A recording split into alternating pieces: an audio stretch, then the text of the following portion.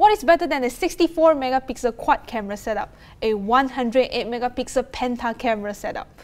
But if you're not big into cameras, the Vivo S1 Pro might just be the device that you are looking for. Also, regarding the camera, the Redmi K30's camera bump might just be the weirdest camera I've ever seen. All of this and more on today's episode of ICYMI.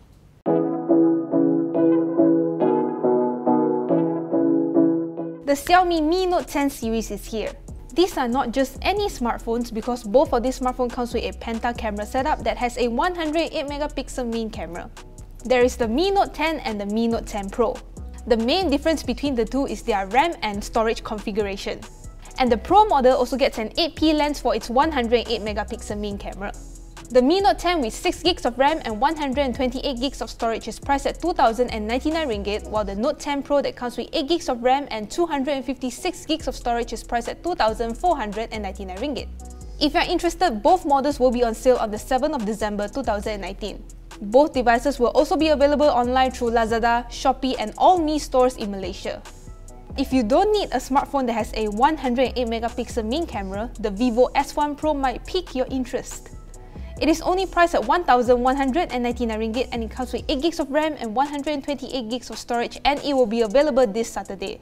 There will also be an S1 Pro Super Day sales event on the same day at Central ICT with a lucky draw and limited rebate promotions. This smartphone has 4 cameras at the back, and for selfies it has a 32 megapixel camera.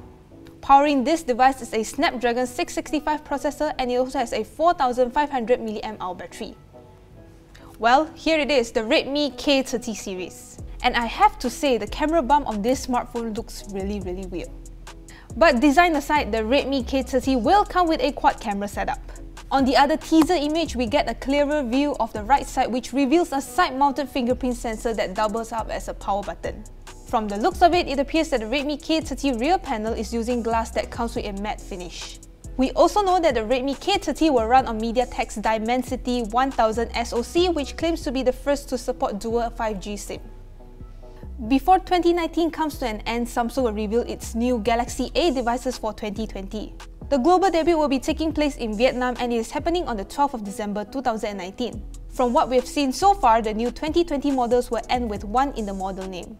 The successor to the Galaxy A50s is expected to be released as the A51, while the Galaxy A70s will be replaced by the Galaxy A71. And based on the teaser, Samsung has also confirmed that the new Galaxy A series will feature a center-aligned punch hole display which looks similar to the current Galaxy Note 10 series. Thank you guys so much for watching. Like this video if you liked it, subscribe to our YouTube channel if you haven't already, and also click on the notification bell icon so as to stay updated to our future videos. And remember to watch 2 of our videos right over here. And I'll see you in the next one. Bye!